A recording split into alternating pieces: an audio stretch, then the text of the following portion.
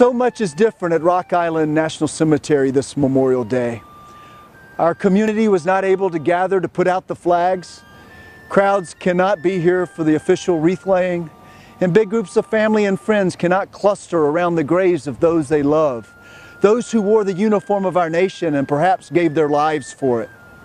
This is hard, and it doesn't feel right.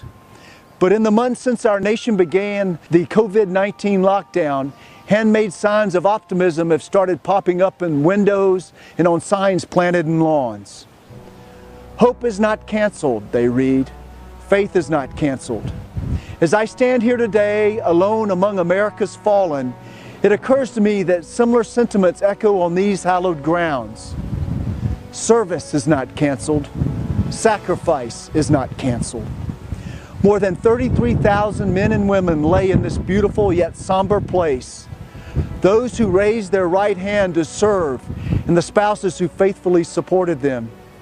From our current conflicts in Afghanistan and Iraq, all the way back to the American Revolution, these patriots put the welfare of the nation before their own. I want to tell you a story today about one of the heroes whose name is etched in the white granite here. Corporal Frederick Barracks was a native of the Quad Cities communities. He was tough as nails, a Golden Gloves heavyweight champion who fought professionally in California in the late 1930s and 1940s. He was so barrel-chested that he had to wear a size 50 sports coat, but he had a six-pack and 32-inch waist. His son described him politely as built like a brick outhouse. At the height of his boxing career in 1941, Fred Barracks fell in love with a beautiful Midwestern girl named LaRue. She told him she feared that boxing would scramble his brain. She was direct like that, and she only married him if he gave it up. So Fred returned from California and became one of the very first officers for the newly established Illinois Highway Patrol. The couple wed 4 months before the attack on Pearl Harbor. As the war in Europe raged, Fred and 99 other Illinois Highway Patrolmen were drafted into the fight. Virtually all were assigned, and it makes sense, to be MPs. Corporal Barracks entered service in February of 1943, arrived in Europe a few months later, and fought under the mighty First Army flag after America's assault on Normandy in June of 1944. As the Allied troops pushed forward from Normandy to St. Lo, from Paris to Market Garden, and the Ardennes to the Elbe, MPs like Corporal Barracks were given extraordinary duties. They supported the amphibious operation at Omaha Beach. They managed the hundreds of thousands of enemy prisoners of war. They performed route reconnaissance to keep equipment and supply lines moving. Drawing on the discipline of his boxing years, Corporal Barracks made an extraordinary soldier. Even as he longed for his family back home, he left LaRue with a baby boy, and she bore their second son while he was gone.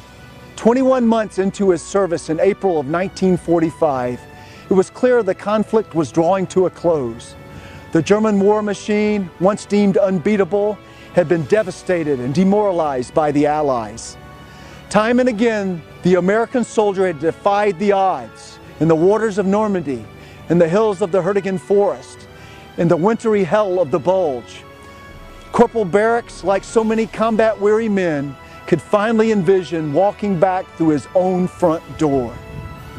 But his MP company was assigned one final task: to pull security for the Army engineers building massive cemeteries for America's dead. On April 5th, 1945, Corporal Barracks was on guard near St. Avold, which is today the Lorraine American Cemetery, our nation's largest World War II burial ground in Europe. He was shot and killed by a sniper and buried there in the very grounds he was protecting. He lays there still, along with more than 10,000 American heroes. 26 days after Corporal Barracks' death, Adolf Hitler would commit suicide. 8 days after that, Germany would sign an unconditional surrender. Of the 100 young Illinois highway patrolmen who deployed, 99 would come home safely. Corporal Barrick's wife, LaRue, never remarried. She raised their sons, never failing to tell the stories of the boxer turned policeman turned soldier. His sons carried on his legacy. Bradley, the oldest, would write the book, Quad City Sports Greats, and Dennis, the child he never met, would become the longtime police chief in Milan. He helped ensure a plaque memorializing his father is on display in the Illinois State Police headquarters. In 1990, as LaRue Barracks lay dying, her sons asked if she wanted them to finally bring Frederick home, to rest beside her. His name would be on the headstone either way. The devoted widow didn't even consider it. No, she said, leave him over there in peace. On this Memorial Day, 75 years after victory in Europe, I leave you with that image. A European continent, once war-torn and blood-stained, at peace. Our allies, along with those we battle as mortal enemies, living in harmony. And the heroes who sacrificed everything, who didn't meet kids that would follow in their footsteps, who left wives that would never stop grieving, buried beneath simple, iconic white headstones. What a victory it was, and what a cost. It has been said that our flag does not fly because the wind blows it. It flies with the last breath of every man and woman who died protecting it. This Memorial Day weekend would normally be busy with parades and communities gathering in cemeteries, and even backyard barbecues where we enjoy the freedoms others earned for us. But this year, amid the COVID-19 pandemic, as we're separated from our fellow citizens and praying for our nation to be victorious once again, I encourage us to use this isolation and quiet to pause and remember. Remember Corporal Barracks. Remember the ones who you know and love who gave their last full measure of devotion.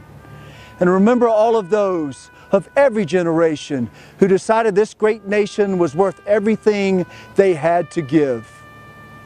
God bless the United States of America.